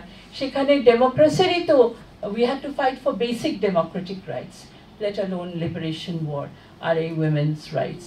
তো এটা 90s-এ শুরু হয়েছে। 96-এ যখন প্রথম এই শেখ হাসিনার সরকার আবার আসলো, তখন শুরু হয়েছিল। আবার we went back, but at least by that time culturally and also the society had moved forward enough to ছবি টবি হয়েছে, সিভিল সোসাইটি অ্যাক্টিভ হয়েছে প্রথমে। এবং এই যে ছবির ব্যাপারে, সিনেমার ব্যাপারে, প্রথমে কমার্শিয়াল সিনেমাতে অনেক এরকম ট্রমাটিক ভিকটিমস দেখানো হতো, কিন্তু ওই কমার্শিয়াল সিনেমা, কিন্তু ওরা 11 জন, তারপরে অরুণদায়ের অগ্নিসাক্ষী, এ ধরনের অনেক 71 ভিত্তিক সিনেমা হয়েছিল কমার্শিয়াল, এবং সেখানে কিন্তু এই রেপ দেখানো হয়েছে। রেপকে মোকাবেলা করার জন্য ওই যে হিরোইজম দেখানো হয়েছে, to accept the war হিরোইনস as part of society. হঠাৎ করে আবার বন্ধ, হ্যাঁ, 11 বছর পরে তারপরে আবার বন্ধ, আবার we went down hill, and আবার তারপরে আর উঠেও আসে নাই ওই রেপ স্টোরিজগুলো, ওভাবে উঠে আসে 2-1টাতে হয়েছে, but it was very negative. তো তার জন্য অল্টারনেটিভ সিনেমাতে চলে গেছে ওটা, not in the main stream commercial cinema. তো এই জিনিসগুলো আমাদেরকে বুঝতে হবে। জানি না আমি সবার উত্তর দিতে পেরেছি কিনা। আর সরি, হিন্দু মুসলিমের ব্যাপারটা, আর তুমি বলেছিলে কি জানি, তুমি জানি, হ্যাঁ, ওটা তো গভর্নমেন্ট, তো এটা তো বোঝাই যাচ্ছে, they were a government which committed genocide on another part of population. এটা তো obvious. আর হিন্দু মুসলিমের যেটা না, rape was on everybody. হ্যাঁ, এখানে মুসলিম এটা এক হচ্ছে নাম্বারস আর আ ডাইসি ফ্যাক্টর, কারণ রেপ তো কেউ বলে নাই। আমি যদি এখানে ওই এস্টিমেটই সবাইকে বলা হয় 200,000 রেপ, কিন্তু এটাও যথেষ্ট না, এটা কোনো নাম্বারস দিয়ে শেষ করা যায় না। তারপরে যদি আমাকে বলতে হয় যে কয়টা হিন্দু আর কয়টা মুসলিম, সেটা আমি পাবো না, কারণ answers will very according to interpretation. এখন ওখানে 90% হচ্ছে মুসলিম, হ্যাঁ, তো সেখানে যদি আমি বলি যে এত % হিন্দু আর এত % মুসলিম, it will not mean anything. হ্যাঁ, তো সেই জায়গা থেকে বিরত থাকাই ভালো। যেমন রেফিউজির ব্যাপারে এটাও একটা মানে বিতর্কিত ব্যাপার, যে কয়জন হিন্দু এসেছে ভারতে আর কয়জন মুসলমান এসেছে। তো অবভিয়াসলি দেখা যায় প্রথম সবাই হিন্দু এসেছিল, আর পরে মুসলিমরাই মেজরিটি, মুসলিমরা the majority, R it was on Bengalis, not on Hindu মুসলিম। বাঙালিদের উপরে ছিল অত্যাচার, হ্যাঁ, এবং তার জন্য মুসলমানরা যদি 90% হয়, তো ন্যাচুরালি ওরা বেশি হবে। তো এই ধরনের প্রশ্নগুলো ইজ মিসলিডিং সামটাইমস। হ্যাঁ, সো এটা যদি এতক্ষণ হয়, মানে আর কিছু যদি থাকে। এই ছাত্রীদের কোনো প্রশ্ন নেই? আমাদের বাচ্চাদের কোনো প্রশ্ন নেই? বাংলা ডিপার্টমেন্টের মধ্যে অনেকে আছে। হ্যাঁ, বাংলা ডিপার্টমেন্টে তো অনেকে আছো, তোমাদের কারো যদি কোনো প্রশ্ন থাকে? প্রশ্ন ছিল, হ্যাঁ প্লিজ। আচ্ছা, এই যে আমাদের একটা যে কনসেপ্ট আছে যে সতীত্বের ধারণা কালচারালি ভ্যারি করে, তো এই সতীত্বের ধারণাটার জন্য রেপের ধারণাটাও কালচারালি ডিফারেন্সিয়েট হয়, যে যেমন আমাদের এখানে সতীত্বের ধারণাটা অনেক বড় করে দেখা হয়, যাই জন্য রেপ যারা হয় তাদেরকে অসতী বলে ডিস্টিংগুইশ করে দেওয়া হয়। তো এটা কি মানে রেপের ধারণাটাও কি এইভাবে কালচারালি ভ্যারি? হ্যাঁ, সতীত্ব ধারণা তোমাদের এখানে মানে ইটস নট এ ডিফারেন্স, মানে ইন্ডিয়াতে যা বাংলাদেশেও তাই, এবং হিন্দু মুসলিমেরও কোনো ডিফারেন্স নাই এখানে। সতীত্ব আমরা সাহিত্যে পড়ি, সতীত্ব নিয়ে শরৎচন্দ্রের এটা হচ্ছে সবচেয়ে বেশি। শরৎচন্দ্র তো সব হিন্দুও পড়ে মুসলমানও পড়ে, তো তার জন্য এখানে বাংলাদেশিরাও পড়ে, ইন্ডিয়ানরাও পড়ে। আর সতীত্ব ধারণাটা I think is more than that, যে এটা একটা পিতৃতন্ত্রের একটা প্রকাশ, ভাব প্রকাশ, যে আমাদের দেশে সতীত্ব মেনটেন করতে হবে। কিন্তু আমার একটু বলতে পারো যে ইন ইসলাম, কিন্তু এটা রেপের ব্যাপারে সত্য না, কিন্তু এমনিতেই সাধারণ লাইফে ইসলামে ম্যারেজ ইজ আ কন্ট্রাক্ট। হ্যাঁ, তো ইটস তো আর মেয়েদের একটা ডিভোর্সের পরে আবার বিয়ে করা যেতে পারে, তো সেখানে একটু লুজ কতগুলো আছে, মানে যেখানে একটু মোর ফ্রিডম হয়তো পায়, যে আবার বিয়ে করার সময় সতীত্বের প্রশ্ন ওঠে না। আর এখানে যেমন ওই হিন্দু ধর্মে যেমন লাইফ লং একটা উইটনেসের তুমি লাইফ লং একটা পার্টনার হয়ে যাচ্ছ, তো সেখানে সতীত্বের প্রশ্নটা একটু বেশি হতে পারে। সেটা আমি বলবো যে নর্মাল স্টেবল একটা সোসাইটির মধ্যে ডিফারেন্সটা দেখা যায়, কিন্তু এইখানে যেখানে জেনোসাইড হচ্ছে সেখানে এটার কোনো মানে সেখানে ডিফারেন্স হওয়ার কোনো নাই। সতীত্ব অ্যাকসেপ্টেড, ওই চাকমাদেরও তো ওদের তো ওখানে অনেক ধরনের বিয়ে হয়, মানে not the conventional type of marriage, অনেক ধরনের বিয়ে হতে পারে। কোনো কোনো কমিউনিটি অ্যাবডাকশন করে বিয়ে আছে, তোমরা মানে ওই নর্থ ইস্টে দেখতে পারো বিভিন্ন ধরনের আছে, কিন্তু তারপরেও যে চ্যাস্টিটির যে ব্যাপারটা সেটা তো একটা পেট্রিয়ার্কাল নর্ম, এবং সেইটা যদি মেইন স্ট্রিম সোসাইটিতে থাকে সেটা ওই মাইনরিটি কমিউনিটিতেও থাকার প্রবণতাটা বেশি হয় আর কি। আর বিশেষ করে যেখানে জাতিগোষ্ঠী হিসেবে নিজেদের কমিউনিটির মধ্যে থাকলে একরকম, অবভিয়াসলি এখানে অন্য একটা কমিউনিটি আরেকটা কমিউনিটির উপরে অত্যাচারটা করছে, তো সেখানে is not so shoditto as such is not the thing, but rather as a patriarchal norm in the acceptance of that woman in the society. That is more important.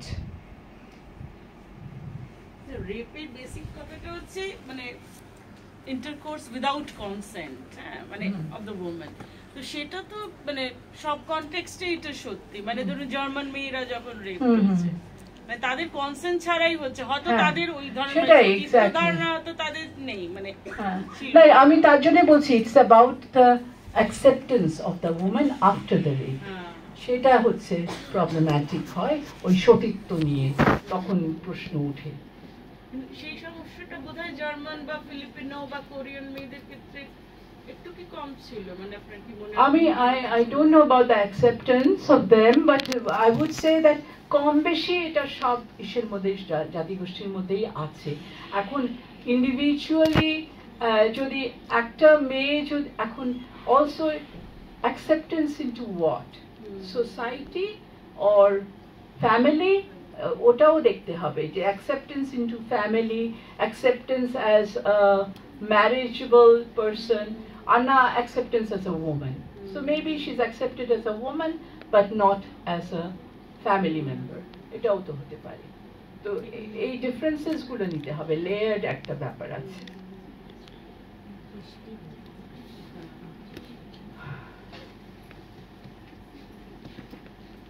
আর বোধহয় কারো কোনো প্রশ্ন আছে?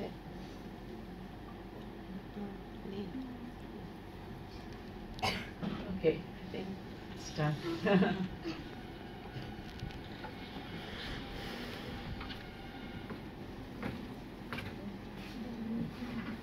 অনেক ধন্যবাদ মেঘনাদি। যেমন আপনার বক্তৃতা ভীষণ ভালো ছিল, আমরা কিন্তু যারা এই অসাধারণ প্রশ্ন জিজ্ঞেস করেছেন তাদের মাধ্যমেও কিন্তু আমরা যে উত্তর শুনতে পেলাম তাতে আমরা আরো অনেক নতুন তথ্য জানতে পারলাম।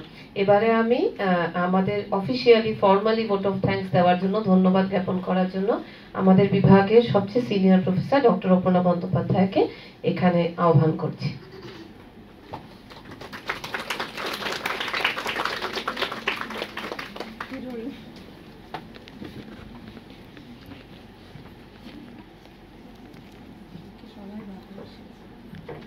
আনুষ্ঠানিকভাবে ধন্যবাদ দেওয়ার আর কিছু নেই। অধ্যাপিকা মেঘনা গো ঠাকুরতা এবং ওনার যিনি বৌদি এসেছেন সুনেত্রা মুৎসুদ্দি, দুজনকেই অসংখ্য অসংখ্য ধন্যবাদ। মেঘনাদি খুবই ব্যস্ত, উনি যেটা বলছিলেন যে সবই ভালো, কিন্তু এই যে বারবার ভিসা রিনিউয়াল করাটা, সেটা মানে ভিসা পাবো কি পাবো না, মানে কিছুদিন পর পরই একটা যেন পরীক্ষায় বসা এবং পরীক্ষার ফল নিয়ে একটা উদ্বেগ। তো যাই হোক, ওনার আপাতত একটা ভিসার মানে বোধহয় কিছুদিন এখনো টার্ম আছে, যেন উনি এসেছেন এবং এর পরে আবার কবে আসবেন জানেন না। এত অনিশ্চয়তা সত্ত্বেও উনি যে বারবার এই দেশে আসেন এবং আমাদের আজকে আমাদের ইউনিভার্সিটিতে উনি এসেছেন, ধন্যবাদ দেওয়া সত্যি ভাষা নেই। আর বক্তৃতার কথা আর কি বলবো, মানে মুগ্ধ হয়ে শুনেছি, অনেক মাথার মধ্যে অনেক কিছু চলছিল, অনেক ভাবনা নতুন এলো, সেগুলো পরে আরো আমাদের নার্চার করতে হবে। ছাত্রীদের মধ্যেও নিশ্চয়ই অনেক প্রশ্ন এসেছে। আসলে ছাত্রীরা সবসময় হয়তো এই পরিসরে, মানে এরকম একটা ফর্মাল আনুষ্ঠানিক পরিসরে কথা বলতে একটু দ্বিধান্বিত বোধ করে, একটু শাই ফিল করে, কিন্তু পরে ওরা আমাদের কাছে অনেক প্রশ্ন নিয়ে আসে, অনেক বক্তব্য থাকে ওদের আরেকটু ওপেন আপ করতে হবে, সেই অভ্যেসটা ওদের দরকার, তৈরি হওয়া দরকার। তো আপনাকে সত্যি আর ধন্যবাদ দেওয়ার ভাষা নেই। আমি আপনার কথা, আপনি এটা একটা পার্সোনাল ব্যাপার শেয়ার করছি। আমি যখন 95-এ Calcutta university women studies research সেন্টারে ছিলাম রিসার্চ ফেলো হিসেবে, তখন প্রথম বোধহয় লিপিদির কাছে, লিপি ঘোষ তখন ছিলেন, আপনার নাম শুনি এবং আপনার নামটা আমার এত ভালো লাগে, আমি নিজের একটা ছদ্মনাম দিয়ে দিই, মেঘনা। হ্যাঁ, মেঘনা আমার এখন ওই সময়কার বইপত্রে আমি অনেক সময় মেঘনা বন্দ্যোপাধ্যায় আমার এই সইটা খুঁজে পাই। তো হ্যাঁ, মানে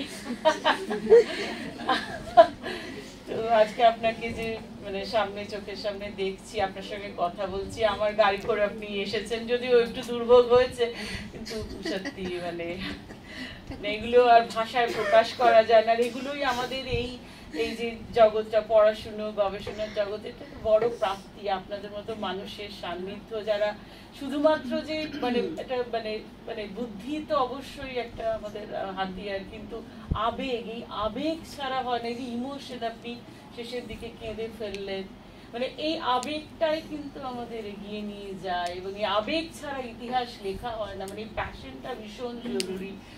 তো আমি অনেক সময়, এবং সবার নিচে সে অভিজ্ঞতা আছে, পড়াতে একটু মানে আমাদের যে তরুণ যে অধ্যাপক আছেন অর্জমা, এ যখন ক্লাসে পড়ায়, হ্যাঁ, তো অসম্ভব একটা প্যাশন, মানে বাইরে থেকেও আমরা শুনি। তো এই প্যাশন, ইমোশন, এগুলো কিন্তু মানে ইতিহাস চর্চার মধ্যে ডিপলি এনগ্রেইনড।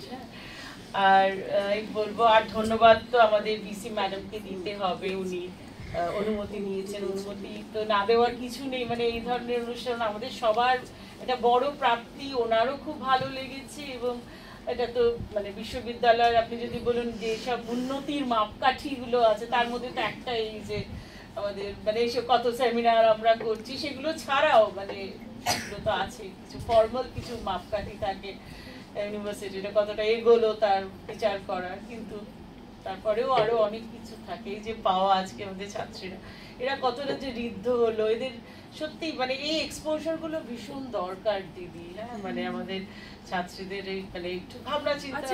আমার একটা, আমি যদি কোনো ছাত্রী, সব ছাত্রীদেরকে এই প্রশ্নটা করি, যে ওরা তো আমাকে প্রশ্ন করে না, আমি প্রশ্ন করি, আমি আমার ছাত্রদেরকেও এটা বলি, তো তোমরা করো না, আমি করবো। তো আমার প্রশ্ন হচ্ছে, তোমাদের তো সিলেবাসে বাংলাদেশ লিবারেশন ওয়ার আছে, মুক্তিযুদ্ধ আছে, এটা তোমরা তোমার কি মনে হয় কেন আছে? বাংলাদেশ তো আরেকটা দেশ। হ্যাঁ, এটা খুব ভালো প্রশ্ন। হ্যাঁ, তো কেউ উত্তর দেবে এখান থেকে যে কেন তোমরা মনে হয় তোমাদের সিলেবাসে বাংলাদেশের মুক্তিযুদ্ধ আছে? হাত তোলো, কে বলবে বলো? হ্যাঁ, আমার যতটুকু মনে হয় আমার যে একটা বাঙালিয়ানার একটা ব্যাপার আছে এখানে, যে ভাষার একটা তো বড় একটা মিল, যেটা তো এখান থেকে একটা থাকাটা উচিত। আর ওই টাইমে তো আমাদের ভারতীয়রা, বিশেষ করে বাঙালিরা তো খুব মানে নিজেরাও কষ্ট পাচ্ছিল ওই টাইমে, তো সেখান থেকে একটা থাকতে পারে। এছাড়াও তো আমরা অন্যান্য দেশের এই মুক্তিযুদ্ধগুলো মানে পড়ে থাকি বা কিছু, বা জানা দরকার হিস্ট্রি স্টুডেন্ট হিসেবে। তার থেকে বাংলাদেশটা একটু স্পেশাল, কারণ ভাষাটা ভীষণভাবে মিলে যায়। আমার যতটুকু মনে হয়। তারপরে একটু ওপারে গেলেই তো বাংলাদেশ। আরেকজন বলবে। হ্যাঁ, বলো। আমি বাংলা ডিপার্টমেন্টের ছাত্রী। একটু জোরে বলো। মনে হয় যে বাংলা তো অখণ্ড ছিল, কারণ পুরোটা নিয়ে পূর্ব পাকিস্তান, পশ্চিম পাকিস্তানটাও ছিল কিছুটা তখন। তারপর আমাদের ইন্ডিয়া, যেটা ভাগ হওয়ার পর ইন্ডিয়া হয়েছে, বাংলাদেশ হয়েছে, কিন্তু একসঙ্গে ছিল। আর মুক্তিযুদ্ধটা আমাদের মানে এটাকে বলা যায়, মানে আমার যেটা মনে হয় যে আমাদের ঘরের কথা, তাই এতটা আমাদের রিলেটেড। আর কেউ বলবে? আর কেউ আছে অন্য কিছু বলবে?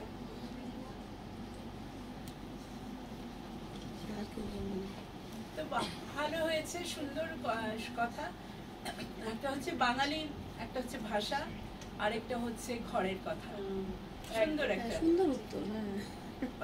এগুলো নিয়ে আরেকটু চিন্তা করো। হ্যাঁ, আমি যে প্রশ্নটা করলাম যে কেন পড়বো আমরা বাংলাদেশের মুক্তিযুদ্ধ, আরেকটু চিন্তা করো। আর আমাকে চাইলে চিঠি লিখে পাঠাতে পারো। খুব খুব ভালো। Thank you. হ্যাঁ, আর ধন্যবাদ আরো আমাদের ছাত্রীদের দেওয়ার আছে।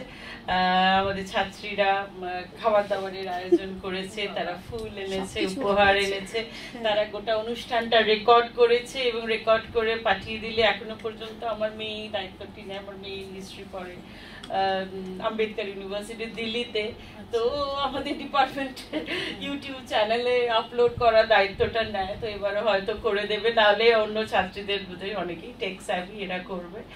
আর হচ্ছে যে হ্যাঁ, আমাদের যে সদ্য যে বিভাগীয় প্রধান হয়েছেন, বিভাগের দায়িত্ব পেয়েছেন কোঅর্ডিনেটর হিসেবে, তাকেও ধন্যবাদ দেওয়ার উচিত আমাদের।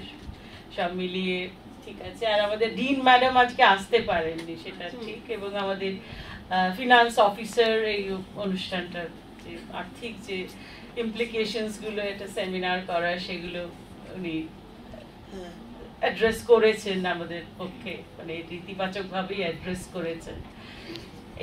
এই পর্যন্ত। আর অনিন্দিতার কথা কি বলবো, ওর উদ্যোগেই আজ আপনি এসেছেন, আপনার সঙ্গে যে দেখা হলো।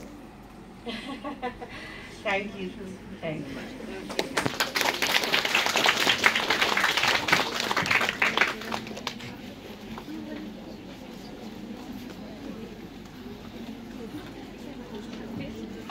এই সুন্দর ধন্যবাদ জ্ঞাপনের জন্য ম্যাডামকে অনেক ধন্যবাদ। তো আমরা এই বলে এই নোটটা রেখে আজকের যে স্পেশাল লেকচার অনুষ্ঠান সেটা আমরা শেষ করছি। আমরা আশা করব যে মেঘনাদি যেহেতু ওই বাংলা থেকে এই বাংলায় আসতেই থাকেন, নিশ্চয়ই আমরা ভবিষ্যতে আবার কখনো ওনাকে আমরা কাছে পাবো, ওনার মূল্যবান বক্তৃতা শোনার আমরা সুযোগ পাবো, ওনার পার্সোনাল অ্যাকাউন্টসগুলো আমরা জানার সুযোগ পাবো। তো ছাত্রীদেরকে অনেক ধন্যবাদ যে তোমরা এসছো। তো আমি এই বলে আজকের অনুষ্ঠান শেষ করলাম। ধন্যবাদ।